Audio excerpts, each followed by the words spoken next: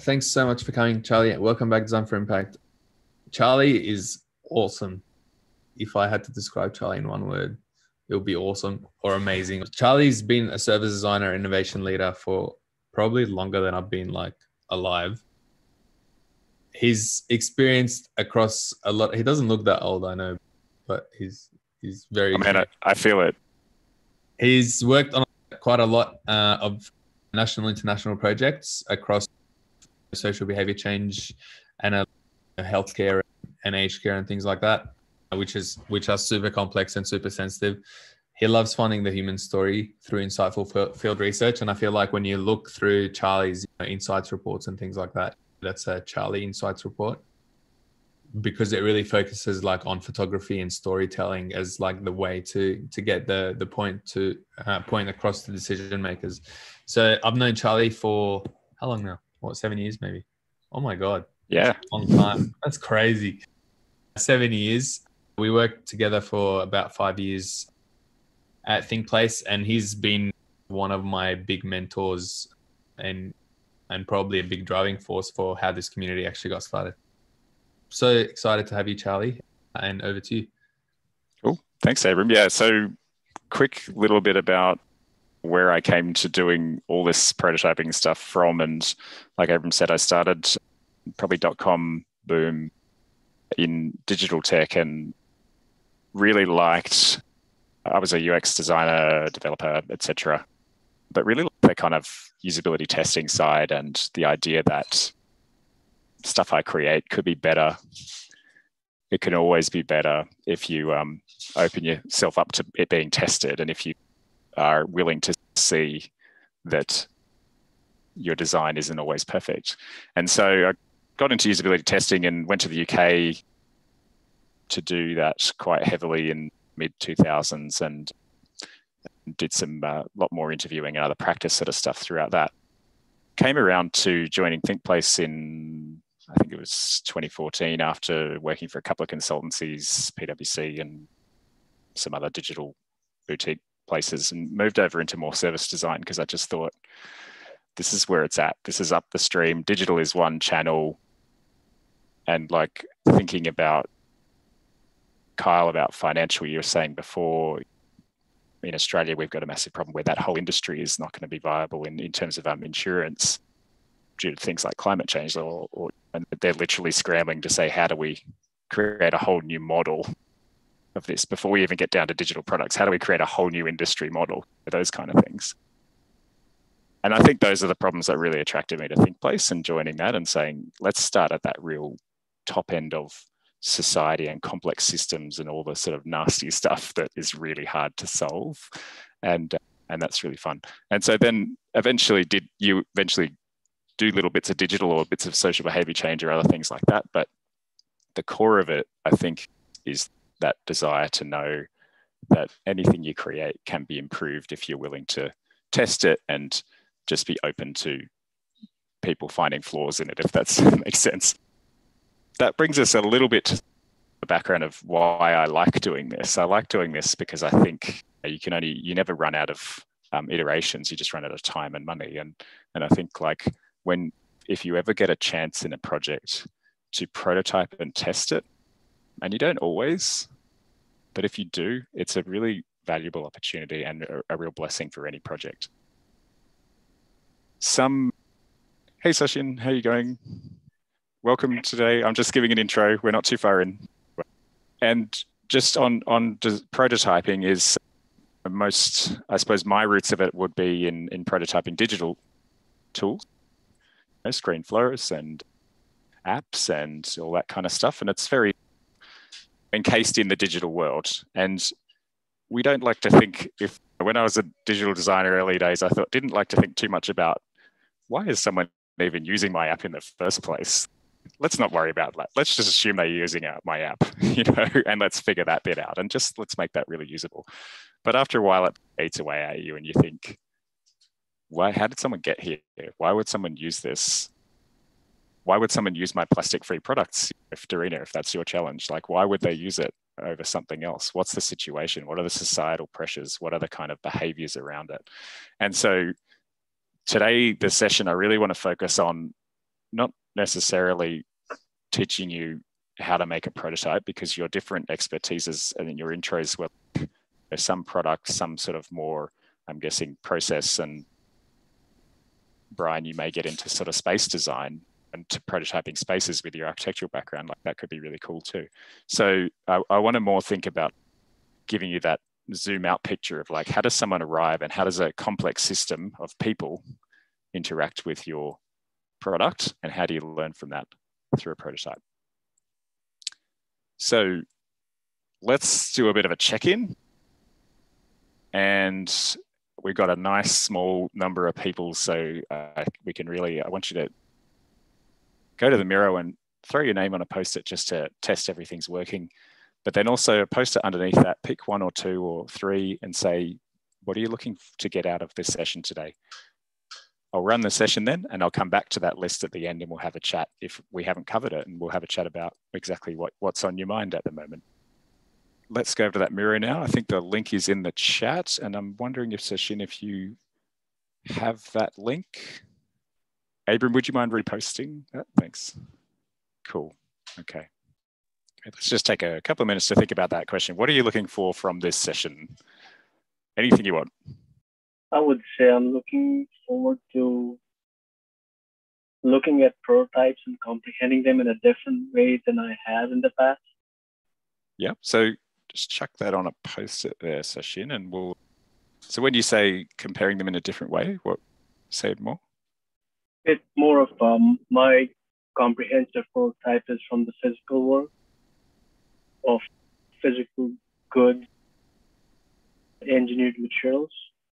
So systems and service prototypes are service, I would say kind of a systems and service prototype is something which I probably have interacted with, but I do not understand them conceptually. And so I want to build that concept in my head and have a well-rounded understanding of it. The best. Great. Yep. We'll definitely cover that. And please do put that on and post it as well. But I think, yeah, that's exactly where I want to take you guys today, is thinking about, yes, you've got the thing you're building, be it a product or a digital thing or a process or a design for something or other. But I want you to think about how the prototype interacts with the broader complex system of people around it. And so that's, I think, where we'll help you out today. Cool. Okay. Everybody got one of those post-its for now. We'll come to those at the end. And if we haven't covered that in the session, we'll have a bit of chat specifically on that. Okay, let's get started then, Abram, on the next parts. So what's everybody's experience with prototyping so far? And I'm asking this question for 2 reasons. One, for a general sense of like where you're at and if you've had a chance to do any and also what you would like to be doing or missed opportunities or things like that. But the second reason I'm asking is also because I want you to think about a specific example from your recent, either your recent work that you're doing now or past, as a kind of a thing that you can use throughout this session hypothetically, so that you can better engage with the session. But yeah, what's your experience with prototyping? Anyone? So I'll give 2 examples because they're almost total opposites. The first is when I've had to work scrappy in a small group. I'm the only designer. I don't have many resources. I'm like 3 PIs ahead of the rest of the development team. My prototyping is whiteboarding. It's basic sketches. And we're wireframing just with Post-its and erasable markers. And if we're able to understand how things move, and that translates to something that a developer can understand, we're good to go. Today, I'm in a project that is heavily funded, overloaded with people, enough people that are actually sitting around saying, I need stuff to do. And we have our own in-house design system. So every time somebody comes up with a concept, they sit down and they spend an entire PI building it out in a full hi-fi workable space. And then we go test it. And then if there are any changes, it's tons and tons of work to redo it and unpack it. And we get all of those. There's that constant fear that we're putting something that's a finished product in front of people and asking for them to be critical, and we don't know if they're rounding the edges or not because they don't want to beat up on our finished product, those sort of things. So two very different experiences. I 100% sympathize with that, Kyle. And it's one thing, even when you have too much resources, it's like, now I have to organize a whole work plan for all these people, and that's just as stressful as not having enough people.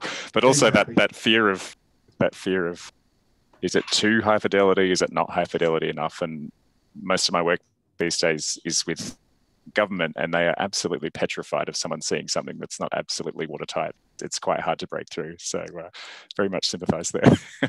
But that's great. Those are two excellent examples. Thank you, Kyle. And they'll be really useful for today. Anyone else? Sure, I'll go. I had some very cursory kind of exposure to prototyping with some design sprints I was a part of, but I feel more like diving up or reaching back further to the more kind of arts side of things in architecture, using prototyping in the sense of physical modeling of buildings to think something through. And it's really to understand the concept as a gesture and how those things kind of work as an abstract before getting to further detail, where one would then like get into drawings and how the spatial arrangements work and etc. But it's a means of thinking something through and understanding the gesture of it. It's hard to do in the mind without playing with something physical. That's my closest. Yeah, 100%. And I think I'm just thinking of one project, Abraham, you might remember this one, but the Kenya Think Place team did, where it was something to do with women's health, and there was stigma attached to going to certain clinics, and the prototype they created was actually a different entrance. Like, before you get into the whole service or anything like that, it was like, let's just create a different entrance that doesn't have the kind of the hospital stigma attached to it.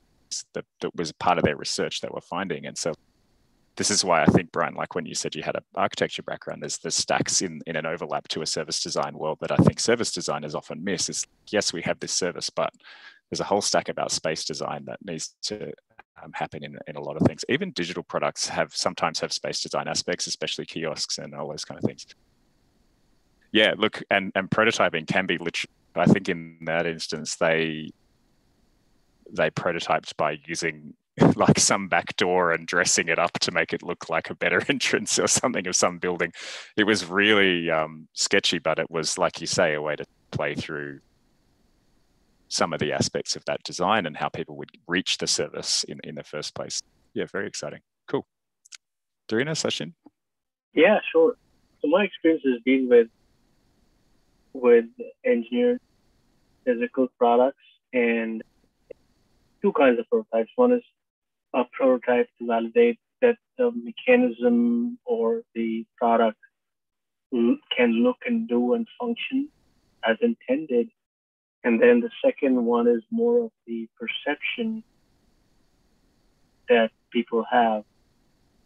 One thing I've realized is that in that pathway is that very often the mistakes that we made were we looked at the prototype in an environment which was different from the actual environment that the product would be used in, and the way the lighting and all those aspects play, it just changes the perception of things.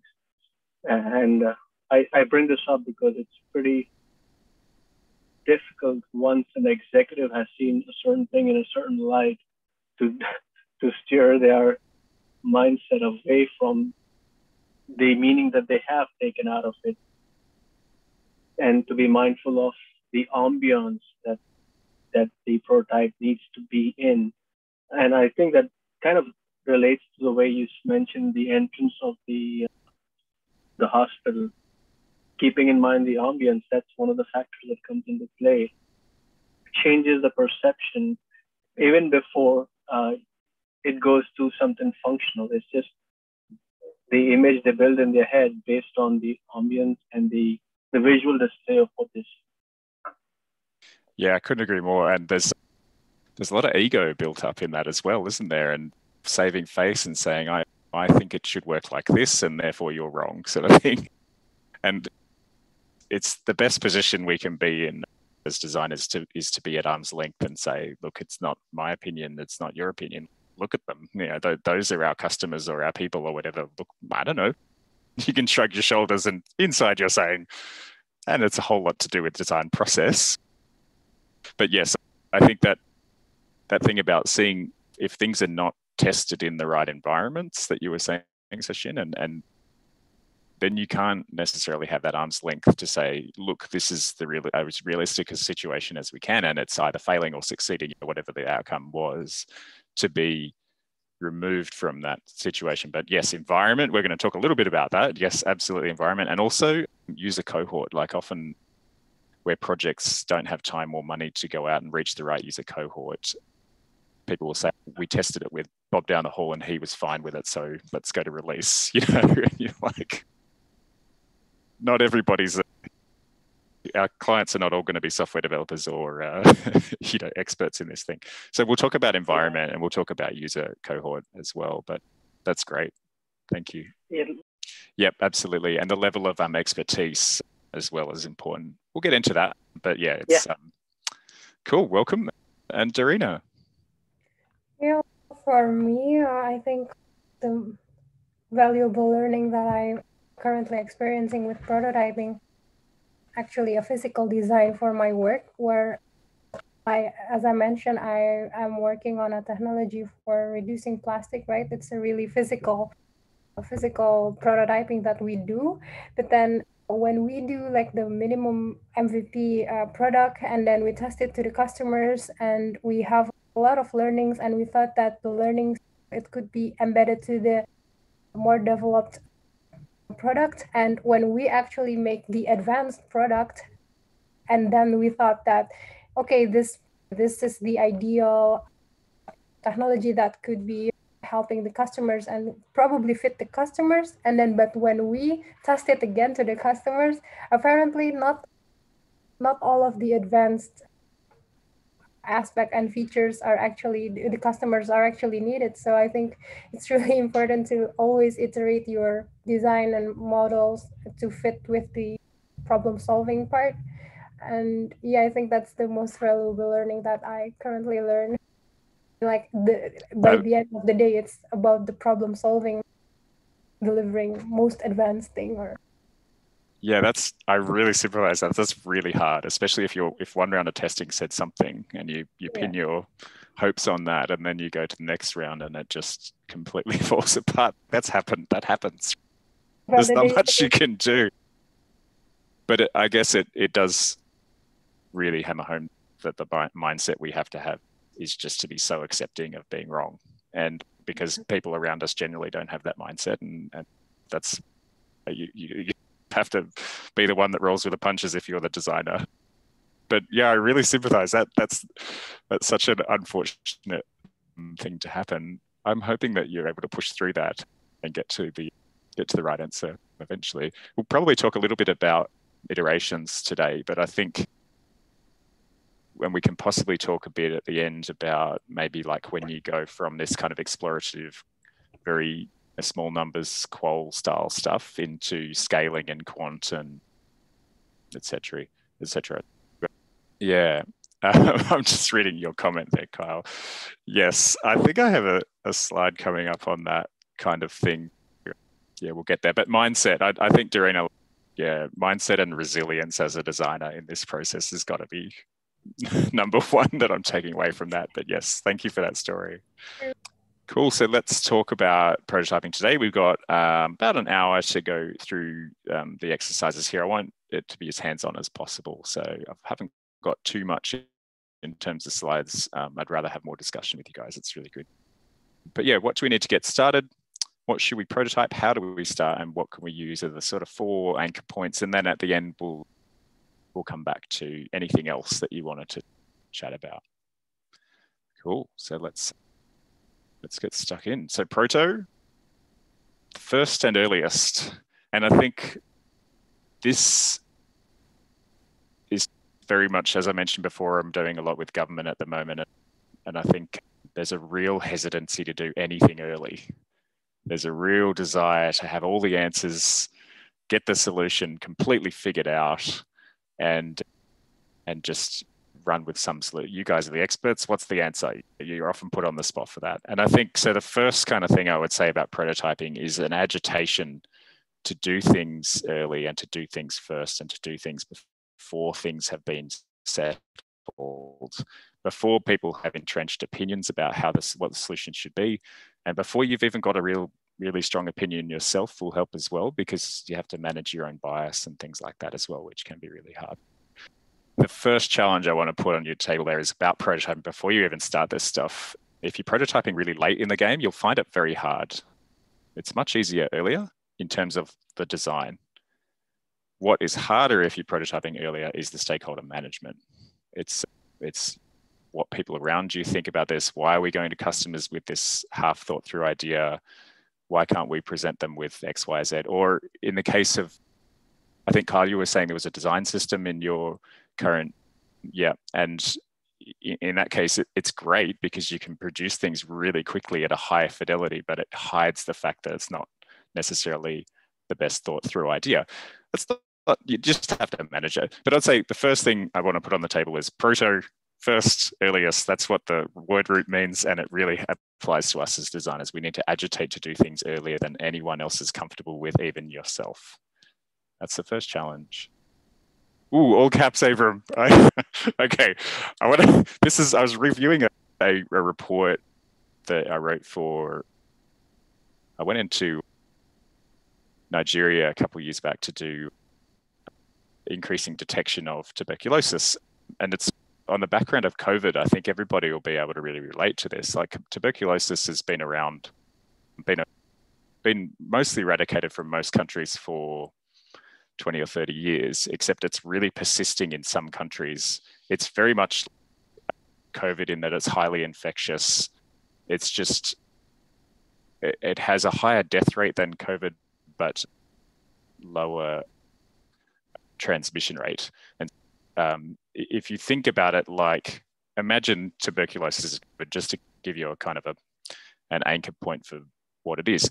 And the challenge here was people weren't getting tested enough in Nigeria. And Nigeria, there was 6 hotspots around the world, and USAID and others picked Nigeria because the problem with people not getting tested and getting treated, as with COVID, is you get the incubation of new variants of the disease, and some of the new variants are extremely drug resistant. And so if you stamp it out with your basic drugs, if you stamp out the basic disease with the basic drugs, everybody's happy. If you don't stamp it out quick enough, you get these variants emerging that are resistant to drugs, and you've lost the game. It's real risky. And so there's 6 hotspots around the world for tuberculosis, of which Nigeria is one. And so I was lucky enough to work on this with an area called Breakthrough Action, which is a subsidiary of Johns Hopkins University.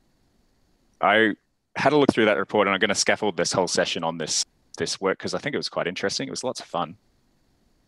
But I loved this paragraph here. We work under the belief that everything we do or make can be improved, and we must put our ideas into action in order to learn how to improve them. Like that, if you're a designer, that just is yes. If you're anyone that's not a designer, you're like, no. So this is the first point of controversy. Everything can be improved. It's a mindset, and a lot of people are very scared by that. They want the answer to be perfect. They want it to be the best answer. They want it to be black and white. We don't seek to validate our ideas, but rather to identify how they could be made better. Like, again, if you're in government, that is terrifying. We only want to validate our ideas in government. We want to be the smartest people in the room. If you're in finance, even just big companies and things like that, the whole mindset is usually about come up with a solution and then validate with customers, come up with a solution, validate with stakeholders.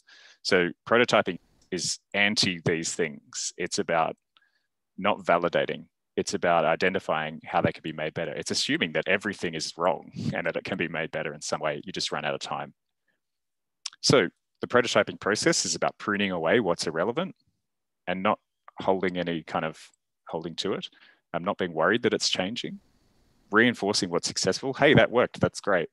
And changing track really regularly. when potential users interact with it.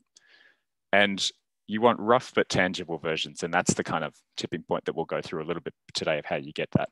So I just love this paragraph. It just was sitting in the middle of the report, and I just was like, I have to pull this out because this is perfect. I'm not sure who wrote it on the team. I think it might have been Tim Fife, who was my wingman on this project. He's a fantastic designer based in the US, Pennsylvania somewhere. Cool.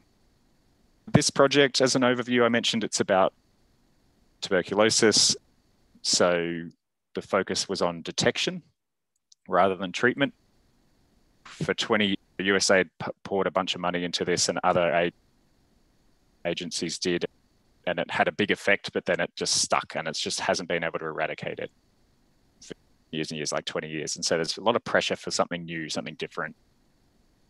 But we had funding, we had sponsorship, we had a very small window to do something before they wanted the answer. We had about 3 weeks, so it's not long. And prior to this 3 weeks, though, a big discovery project had been run. I just want to show of thumbs. Are people familiar with the concept of a discovery? Yes. In a word, I would say this is your exploratory research where you're going out, you're talking to lots of people, you're trying to find the pain points, you're trying to find the major players, the personas, this kind of stuff. So at the end of that discovery, we had a really big, rich resource of field research. Also all the prior research that had been done before this particular project. So I was coming in at the point where a lot of research had been done. We had personas, we knew exactly where we wanted to focus. We just didn't know what the solutions were. Did a short bit of ideation with a bunch of health leaders and experts and things like that, about 40 of them we in country, and we prioritized sort of something like 700 ideas down to 12 concepts, down to 5 promising different areas that we wanted to focus on in the 3 weeks. And then the idea of the 3 weeks is to go out in the field and test those ideas as soon as possible.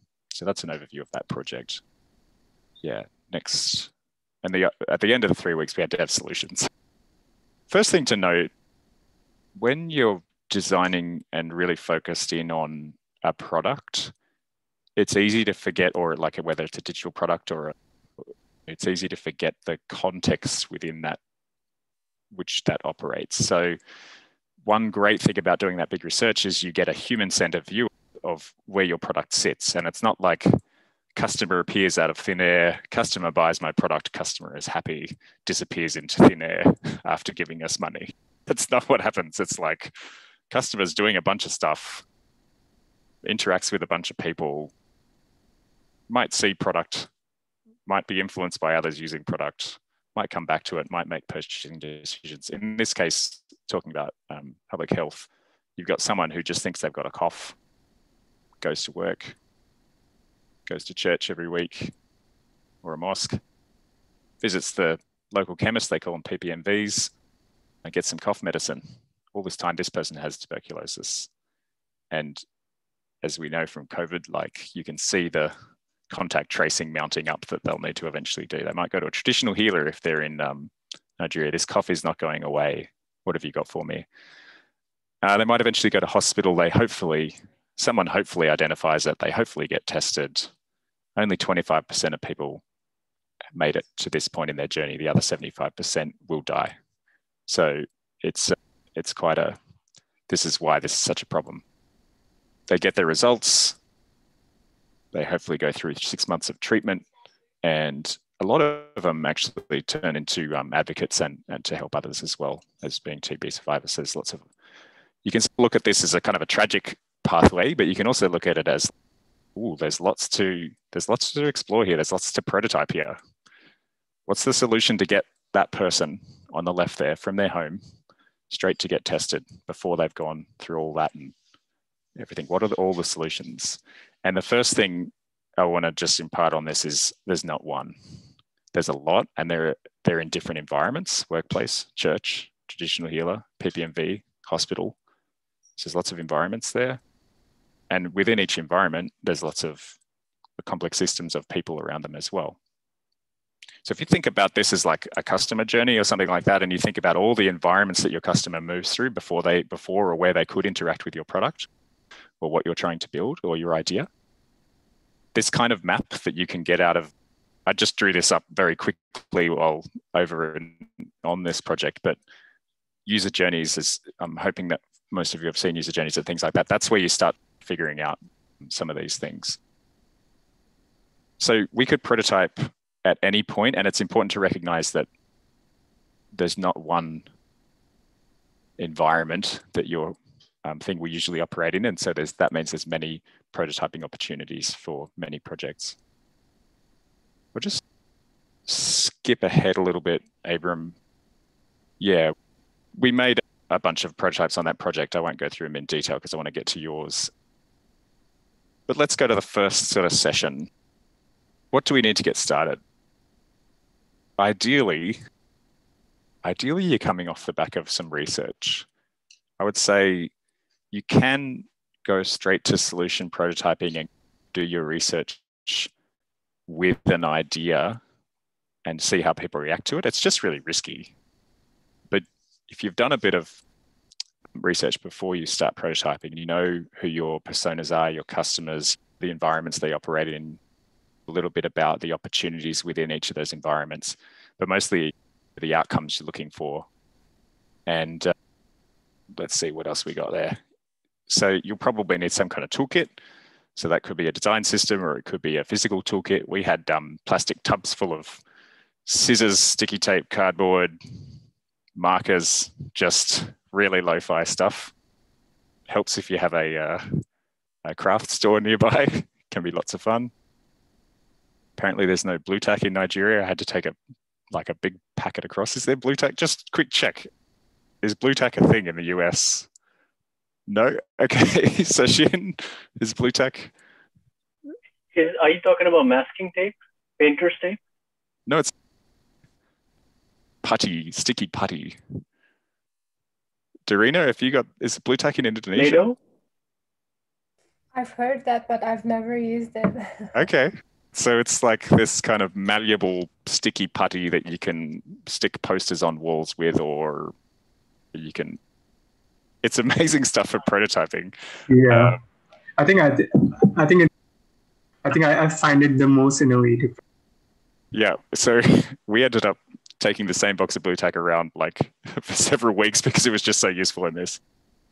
Logistics, we had a team of people were able to take us to and from places, our environments really quickly. That was really useful. And we had permission to do stuff. So we had people going ahead 3 days ahead, talking to councils, talking to police, talking to schools, talking to everything that we needed ahead of us. So we had this sort of staged permission envelope, if you like. The other bits are about ourselves. What do we need to be ready? We need to have no attachment to the solution. We need to be genuinely open to this being completely reversed and 180'd on us and not worry too much. I mean, there's always a little bit of attachment, but the less the better. And no shame. Get out there, do it. Talk to a customer. It can be petrifying for people, but as designers, we just got to take that on. And most of all, a hunger to learn, which I think you guys all would have. That's why you're in this business. So cool. That's my list. I just want to see your list. Like, how do you know you're ready to start prototyping? And I want you to think, let's go to the mural. And I want you to have a quick reflection of the stuff that you've heard from me, but also about your project individually. And Kuldeep, just so you know, we're just thinking about a project that we are working on or that we have worked on that we think might be a good candidate for this session about something you might want to prototype or wish you have prototyped. So thinking about your current project or the one you have in mind, how do you know you're ready? And what do you think, then the second question is over to the right there, what do you think the barriers are to doing that? Or what are you worried about maybe we'll go back, Abram, to that previous slide, just to show like my list and see what do you guys not have of that list. So just throw a couple of post-it downs first, and we'll have a chat in about. Kuldeep, I just shared the link on the chat, so you should be able to access that. Let me know if you can't. Also, just yell out if you're having any troubles with Miro. I've been using Mural a lot lately, and the transition from Mural to Miro is mind-boggling. It's really frustrating. Anyway, Miro is great. You got that too, Carl. I love Mural. Miro is good, but Mural is where I live every day. Yeah. It's like switching between PC and Mac constantly, which is what I do at work. Yep. Cool. But yeah, pop something in the... Thanks, Kuldeep. Awesome. Okay, you're on. We're just in that middle section there. Yeah, there's some really good things coming up. Keep going, guys. And think about that question off to the right there as well. That what are the barriers? Cool. So I'll just start to summarize here. Some great post-its, great ideas here. I'll start there with, like, Sachin, you put there good comprehension of problem statement. I think that's really important. Like, I've worked, unfortunately, and we probably all have worked whole projects where people haven't really agreed on the problem. It's like, I have this great product I want to sell. Well, what are the weak areas? And we often don't like to discuss weak areas of things or things that could be problems or barriers to uptake. And I think that is the perfect area to start prototyping. I think it's actually, Sachin, go. Another thing is the level of depth of understanding that can vary across different stakeholders. And it is understanding the depth of understanding required by the various stakeholders and yourself, and making sure they're on the same page. And that can be a little contentious sometimes when you believe it needs to be A, B, C, D, E, but the other one thinks it needs to be A to M, or it needs to be A in uppercase, lowercase, all the different alphabet styles you can think of. And that varies depending on the stakeholders and on the kind of problem that's been addressed as well. But I think once it's defined and agreed after a lot of friction, I think it's solid ground to stand on and move forward. Yeah, I think you're right. And it's worth going through that friction before you start your prototyping, because otherwise you'll be undermined by someone coming out of left field and saying, this isn't a problem. Why are we even playing with this? Or my customers said they liked it. What are you doing? Yeah, agreeing on the issues and seeing them as opportunities to strengthen it, and actually stating it in that way to say, this is a part that we reckon this is an opportunity to improve it, be future positive.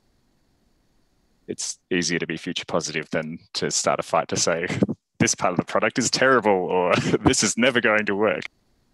But saying, this part, we don't understand enough about how this audience is going to use it, or we don't understand how our product works when it's in this kind of environment.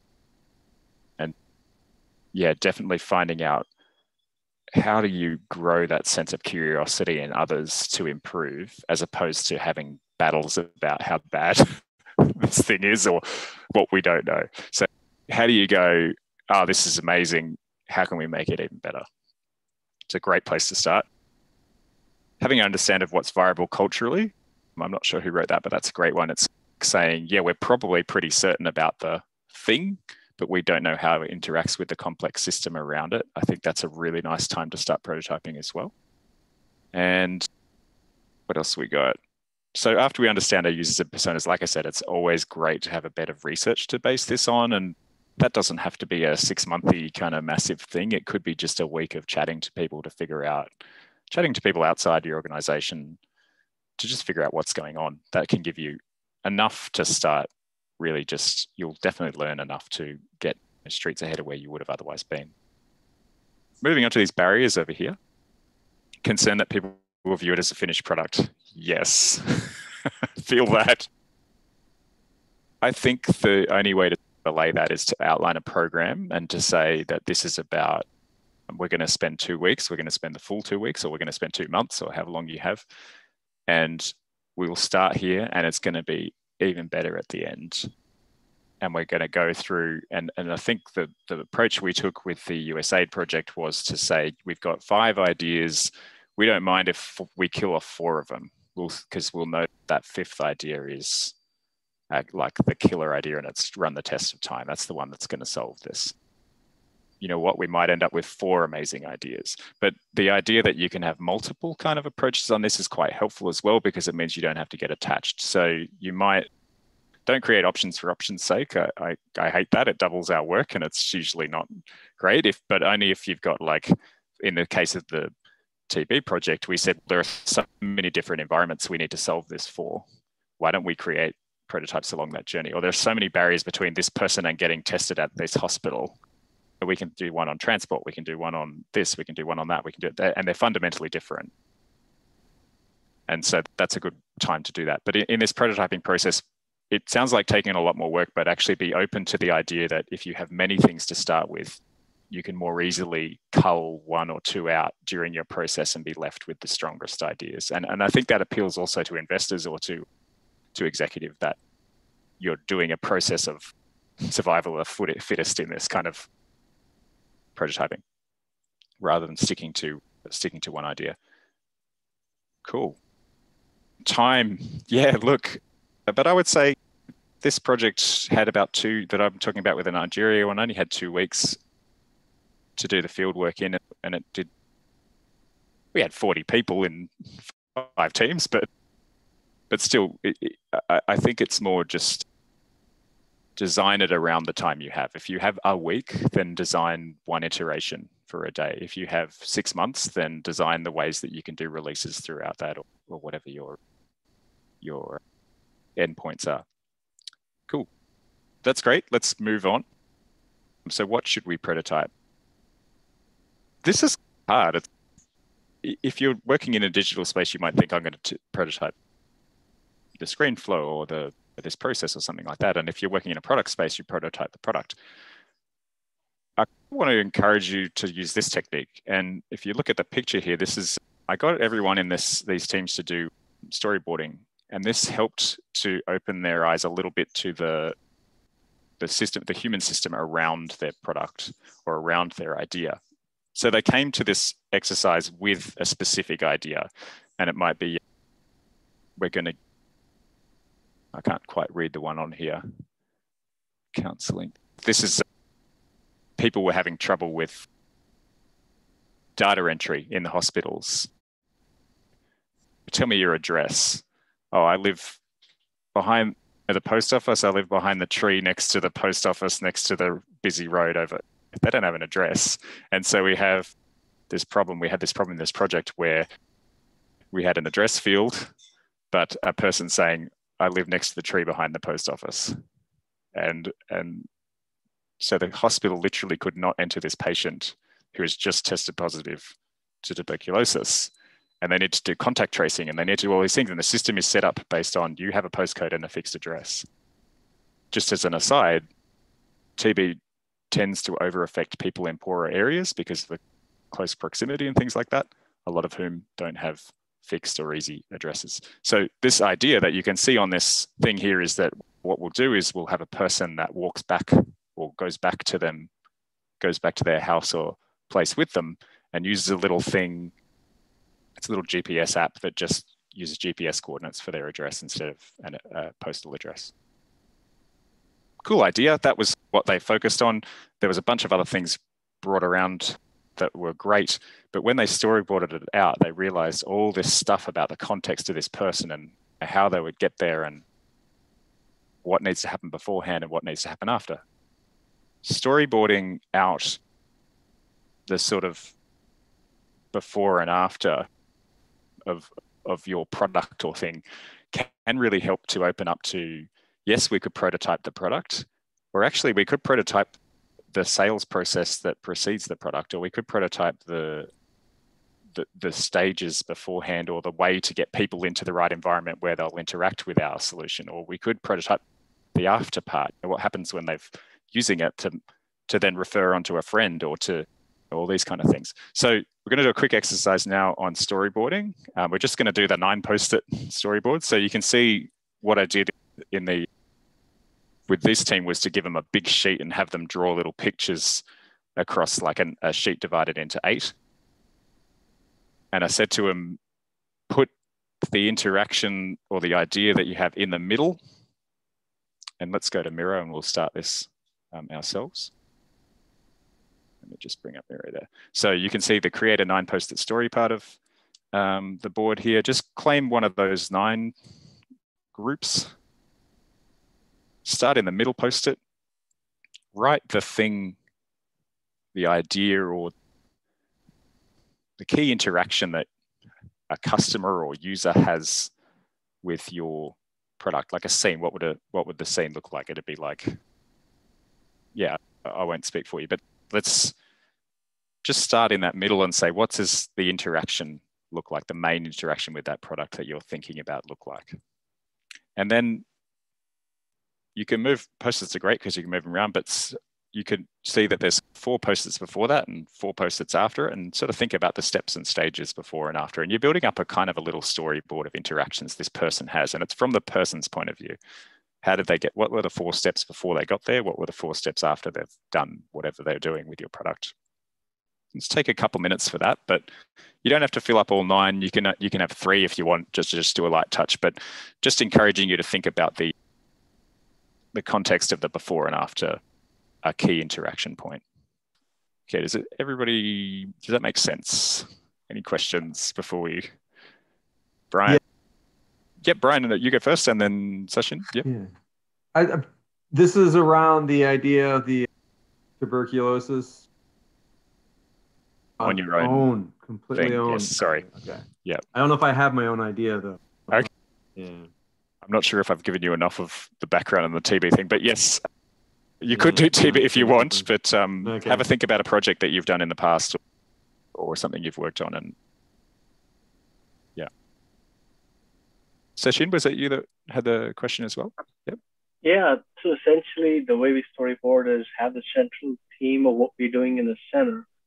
And does it have to be a sequential storyboard of okay, got it. So the circle around it is the sequence of actions that we desire to flow within the system of the people or in the people, person. Specifically of the people, and how do they come to it, and what do they do after they've interacted with it? So your usual design will be on that middle post-it, it'll be I'm designing all the screen flows or all the parts of this product, and that's my middle interaction. That's my, if I'm pointing a camera at someone using my product, that's what that middle post-it looks like. But what did that person do before? How did they come to know about this? How did they get there that day? What all led to that? I'll give you an example, if that's okay. So yep. I'm thinking about, this is something, we just moved into a new house. So we had to sign up for internet so I can work from home. And so, for example, I put in the middle here, I put signed up for internet. And then now I'm going, like the first step that I did was like go to Google and see what providers service my local area. And then I went to some comparison sites to see what the different plans were based on like my criteria. And then I was like, nah, I hate comparison sites because they show you some and not the others, and so on and so forth. Does that make sense? As sort of storyboarding my sort of like my experience almost of signing up for internet. Yep. And then what happened after as well, Abram? So like you've signed up for internet. I know with my internet, there was often a terrible service with the installers, and before I even had the internet turned on, I had to go through a lot of other hoops as well. So this is a pretty classic user journey, but I think on the storyboard format that it can be quite nice because it's quite accessible to think about it like a comic strip and draw little pictures and things like that, and you can show that the interactions. I'm getting you to do post-its today for time reasons. If you do this as a sketch and you get people to draw people and the interactions between those people, you get some really rich insights just from the sake of making people draw this out. Like, how should this work? Even if it's an ideal world, how should that flow work? And then often people go, oh, that's not going to work because they didn't know about it here. This person doesn't exist. And, so yeah, this exercise is all about just how do you think the world works around this product? Cool. I'll give you another minute on that and we'll move on. Doesn't matter if it's finished. This is really just to get you thinking about the around piece. And Dorina, I'm thinking like yours would be great. Like what situations did people use these alternative plastics and plastic products and things like that. I think I'd be really keen to hear yours if you're willing to share. Okay, when you're feeling pretty comfortable with that, or even if you're half done, below that there's like a little cluster of 4 post-its. And I'm just trying to see. We'll get to them in a minute. Yeah, there's a little bit more to talk about first. You can keep working on that. I'll just throw some thoughts at you while you're doing those 9 post-its there. But Abram, let's go to the next slide. So this is one of the ideas was about something like 97% of people in Nigeria attend a church or a mosque regularly every week. And the idea that the folks in this team had was, let's see if we can get religious leaders to do some of the, because they're very well trusted, to do some of the education parts about testing for tuberculosis. And so they mapped this out, and a whole bunch of other ideas came up. Why don't we even just make once a month, bring testing centers to religious settings? Or why don't we actually have TB survivors from that area or even that parish, if you like, sharing their stories and this kind of thing. So they were mapping this out on this storyboard here. And what you can see on those post-its are the kind of ideas that I'm going to get you to think about now, which is what would you prototype on each of these frames? If you look at these frames, the top one is something about the advocacy engagement, and they ended up focusing on this. Like before they even get to there, it's like a lot of health programs have tried to enroll religious areas in this kind of health advocacy and education, and they're extremely arrogant about how they go about it.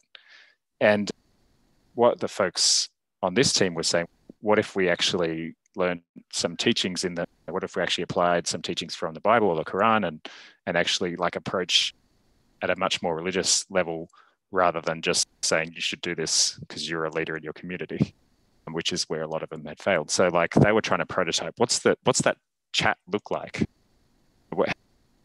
How do you respectfully engage where so many programs haven't? Which I thought was really interesting. So they mapped out this storyboard and ended up choosing that top post-it note about the first contact with the religious leader in an area, rather than actually you can imagine they could have prototyped the materials or the information that they want religious leader to give, but they talked about how do we engage respectfully. Cool. So moving on to the next session now, we've got our set of, hopefully roughly finishing up on those 9 post-its. How do we start and where do we start? So that story I just told there about that team decided to start at a different point because they thought if we don't have any religious leaders enrolled in this program, there's no point in developing materials for them. Like nobody's going to want to use them. How do we start? And if you maybe go to the next slide there, Abram, this is what ended up happening for the 5 ideas. Now, if you think of each idea as being a seed, or your product as being a seed, and that it grows through the prototyping process. And the methods they used differed as well. And some teams started with an app design, but then this was the team that was doing the GPS-based address tracking. But then they went off to think, actually, now that we're in a hospital, there's a whole bunch of crazy processes around the form entry of the address anyway. Let's do a bit of ethnography while we're here in the hospital and figure out what is actually going on here now that we're focusing in on this address entry thing. And then they ended up thinking about, what about the role description of the person who's taking the person home to get their address? And so they were really flexible. All the teams, to their credit, were really flexible in where they chased their ideas. And you got to think about this prototyping as being not about validating your original idea, but about letting it go off into all sorts of directions before you hone in on the most strongest branch there or the strongest idea at the end. And this is also good to know when you're prepping your stakeholders for what to expect. So just wanted to show that to say, this process, if you allow it, will take you through all sorts of different methodologies, all sorts of different product types. and you're looking for the strongest branch. Right, so let's apply that to your work. There's 4 post-its underneath those clusters of 9. So if you go back to the mirror now, I've got one blank one there, and then I've got 3 special ones. If you start with a blank one, what would you prototype of your 9 above there, of your storyboard? What's something that you would want to learn or prototype in that story and that you think would make a good prototype? So have a minute to pick that out of your 9 and say, so I'm looking at Kuldeep, you've got one that says search for the nearby e-scooter. You could do something like, well, should we prototype a part about searching for this, or should we prototype signage out on the streets? Or, so just thinking there's all different things you could do there, but like that could be one, a great topic is that whole searching for a nearby e-scooter. Okay, so there's one, Dorina, adjusting customer solutions based on their context. So this could be something like you're trying to hone in on a particularly difficult customer or a particularly valuable customer or something, and you're trying to just learn more about their context. And so what's a minimum prototype you could throw into that context to learn from how they interact with it? So you would say, it's probably your next post-it, which is prototype several solutions and tests, but like it's about understanding that particular customer type's environment, something like that. That could be one. So that's making sense, folks. Just going into some depth here, and any questions would be welcome at this point. So you're just picking one thing you might prototype and learn from your 9, the storyboard you've made, and you're placing it in the top left of the 4. I think everybody's nearly got one. Great. Then try and answer the other 3. Learn. What do you want to learn from this prototype? What's the thing you absolutely don't know? What's the problem you're trying to solve? The next poster is where. What's the physical environment you need to either go to or simulate for this to be as real as possible? And the last one being, who is it? Who do you need to test with so that you can hand on heart say this is as good as it gets? Is it fighter pilots, or is it older people with a chronic disease, or is it? Yeah, so hopefully you get some of this information out of your research that you've already done, but you can just estimate this. But I think these 3 things are supposed to be good trigger questions for you, that if you're trying to do any prototype, be it digital or otherwise, what are you trying to learn? Where should you test it to make it realistic as possible? And who should you test it with? I'll move on to the next one here while you're doing that. And I think a driving question on this next slide, Abram, is how do we make as little as possible and learn as much as we can? This is like a real economy here. Like a lot of the time, if you think about how that contrasts with most approaches, it's how do we make the most finished, shiny product possible so that people don't give us any feedback. That's most processes, right? So we don't want to change it. But this process is about how do we make as little as possible and learn as much as we can. So and here's some things that can help that. It's actually really good to have time pressure. Why is that? Why do you think time pressure is good? Anyone? It makes you think in creative ways more often than not. Yep, definitely. I'm thinking maybe it gets you to choose your focus rather than trying to test everything. Nail down what's really important to test it. Absolutely. Yep. Yeah, definitely. So time pressure is almost the antidote to getting attached to something. It's you don't have enough time to really love something. So you're taking out something that you've just knocked up and you're not really worried about it. And that's when you're going to be most open to it being changed, is when you're not attached to it. And also your team as well, like the people around you and your stakeholders, you're like, we only had a data. This is a lovely way to get out of why this isn't perfect. But I think time pressure is really important. I think as long as you're not hurting people with it, as long as you're agreeing that a time pressure is X and Y, it's not people working over weekends and things like that. the time pressure, it can be a really positive force in this process. And the idea that you do lots of small iterations is way better than trying to get something right, if in inverted commas, if that makes sense. Optimism of potential. You have to be optimistic if you're a designer. You get knocked down too many times if you're not. So you guys got to share your optimism with people around you. This is going to make it better. Flaws in this thing are just going to make it stronger. This is what we want. The next one is about your toolkit, your ability to change it quickly. Expect to change it. Don't go into the field expecting that you're not going to learn anything. You always will. And so what are you likely to need to change?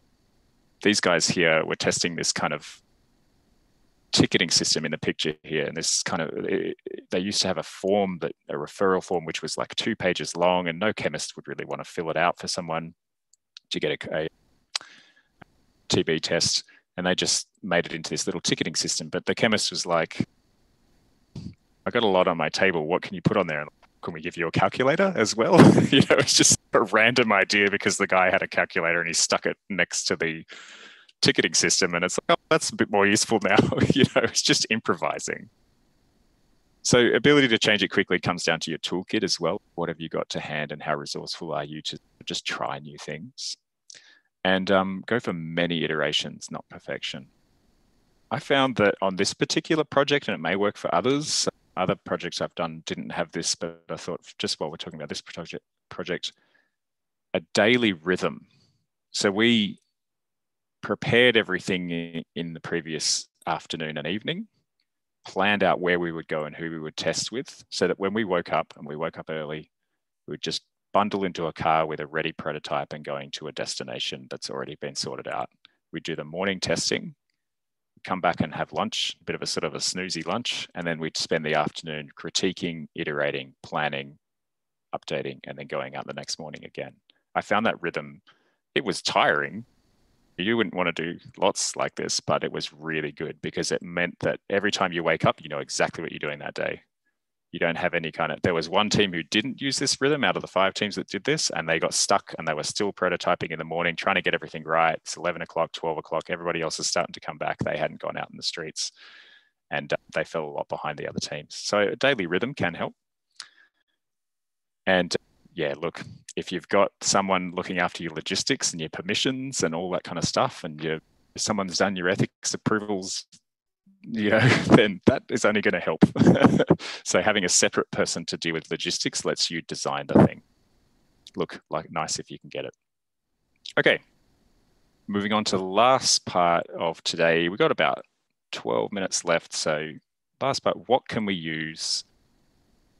And I want you to think about your theoretical toolkit now. So before you came into the session compared to now, I just want you to have a bit of a reflection on the storyboard you made on that Miro and the kind of the thing that you have outlined that you might theoretically be able to prototype. And think about if you're prototyping in a complex system of people or how a product interacts with people, how would you expand your prototyping toolkit? What didn't you expect to have in your prototyping toolkit that you would now think is perhaps quite useful? That's just an open question. I think for me, it's less like it's not a specific tool, but I think like the ability to shift between one sort of approach and the other, to go from space design to product to forms to apps to, do you know what I mean? And having that skill set, because I think that's, I think it's really easy to talk about it, but it's difficult because you have to have some way of thinking about these things, or like knowing how you put them together, which I think it kind of reminds me of CrossFit a bit, which is you have to apply lots of different skills in the same type of workout, which is, yeah, I guess like something really interesting, because I think I've often thought of prototyping as we're prototyping like an app. So therefore we have to stick with an app and we just prototype the app all the way through, as opposed to saying, okay, what if we change the environment? Would that make a difference to the app or how people engage with it? So that was awesome. Thanks, Charlie. Yeah, that's great. And yeah, that's great, Abram. And also just thinking about like changing cohorts is an interesting one too. It's hard to do on a dime, but it's like very important. Like, what if we actually have the wrong person here? That's a really hard question to ask in the middle of a project, but a really valuable one if you can do it. Any other thoughts on what's in your toolkit? And as Abram has said, it doesn't have to be a physical toolkit. I'm talking more of a capabilities and skills and things as well. For me, I think what I learned from seeing all of your projects, I think it's really important to really understanding the context, like with different contexts, different tools, maybe different people, so different frameworks. But it's really to as I think Sahin also mentioned, to see the environment for the prototype to be perceived as with the objective that we want. It's really important. So yeah, I think that's my takeaway from what I'm gonna concern in using for the next prototype. Fantastic. Yeah, that's great. Very happy to hear you say that. Any other comments, folks? I really liked the whole walk that you gave us, was connecting discovery, prototyping, and even in different contexts, be it service, complex human systems, or products, and help wrap my head around the process so much more better. And I'm actually waiting for the video recording to expand my notes. And yeah, it was eye-opening and enriching an experience to understand things a lot more comprehensively. And thank you, Abraham, for pushing me to get on. Really appreciate it. This was wonderful. Thanks, Probably one of my best sessions. Thank you very much. Thanks for coming. We're going to do some takeaways in a second as well, some things I want to leave you with. But yeah, I'm very happy to hear that. Thank you. Let's go to just the takeaways here, and then we'll do a quick open conversation.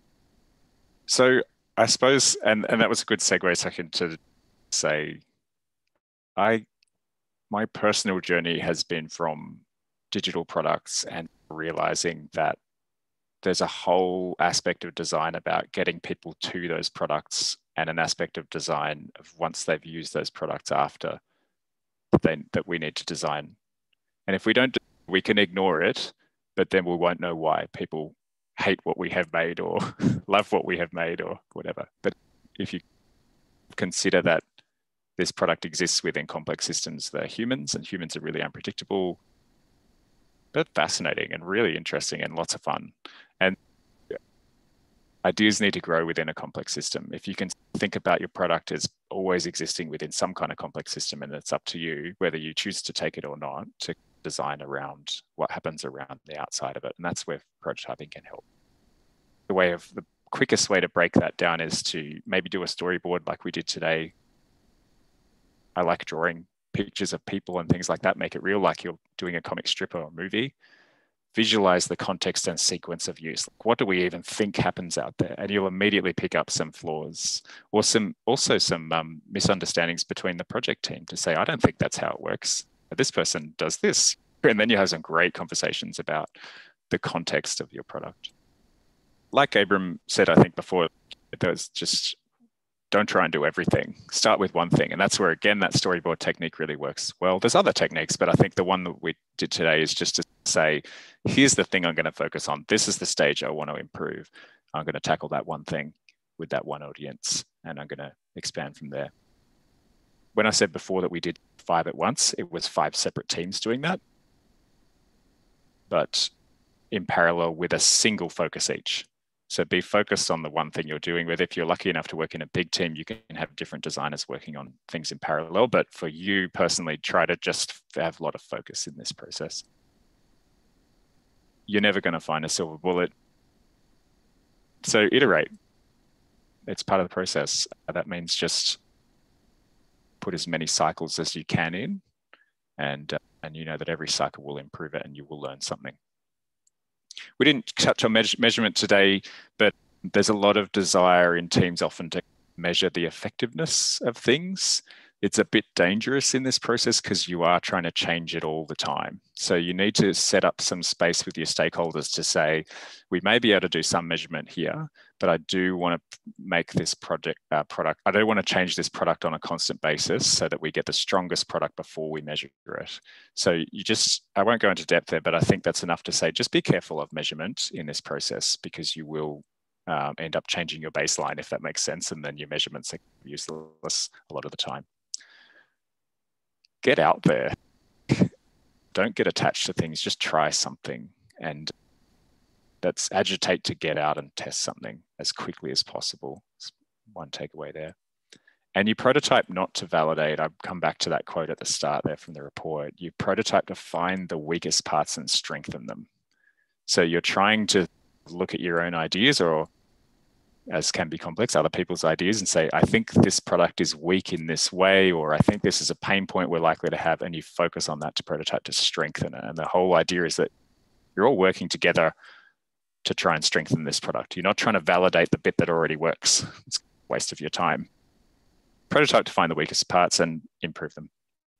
And as you all will be curious for change, and don't worry if you're right or wrong. You love what you're doing. It's a nice thing to iterate and improve and say, we started over there and look at the value I've added in 2 weeks, 2 months, whatever.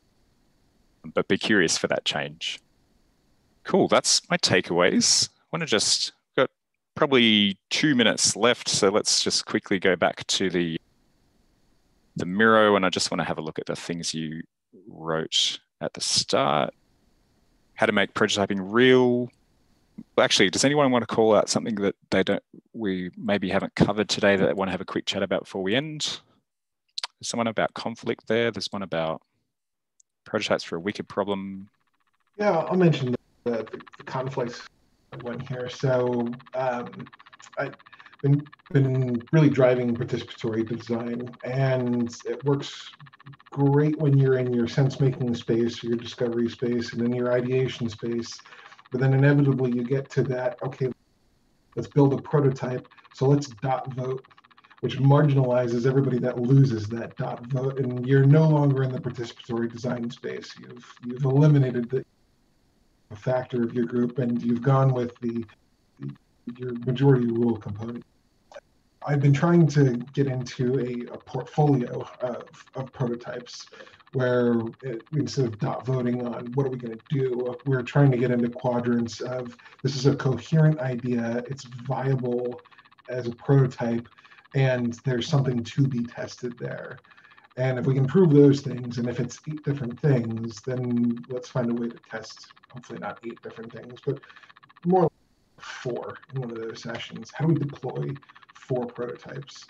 And even thinking about null prototypes, so that we think this is going to be the thing, but let's put the total opposite out there as well, just to make sure that we're thinking about it correctly. And so I really like the storyboard approach, and the real quick, what the learn is the environment and the cohort attaching to that, because I think that's an easy way to define what that prototype will be. And hopefully if we can keep it lo-fi in my world, then we can deploy those things pretty quickly. But what I was having a hard time with was, okay, how do I go out there and say, we're going to build 4 prototypes now? And I think this is a great way of really summarizing that, or getting our hands on that. I love the picture you just painted of your room full of people who are all enthused, and then you dot vote, and then 7 out of 8 of them are like arms crossed in a corner going, I didn't win. Like that's, I really sympathize. It's the terrible side effect of democracy. Isn't it? Look, I think that's it. It's just options too. And we talk about voting with our feet. Sometimes a dot vote might not generate, like it'll generate the thing that you're talking about, is that sort of alienation of people whose things didn't win, if you like, and you have winners and losers. So it could be that if you say, we think we can do 3 areas here, here's 7, let's draw up this storyboard, and here's 7 sort of things we could do, and then vote with your feet. And you end up with a pair here and a single person here and a pair over there and a single person there.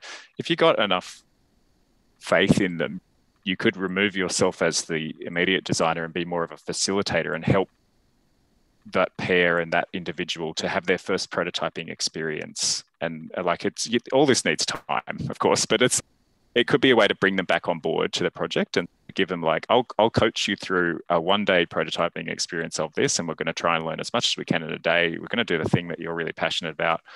I'll teach you this process.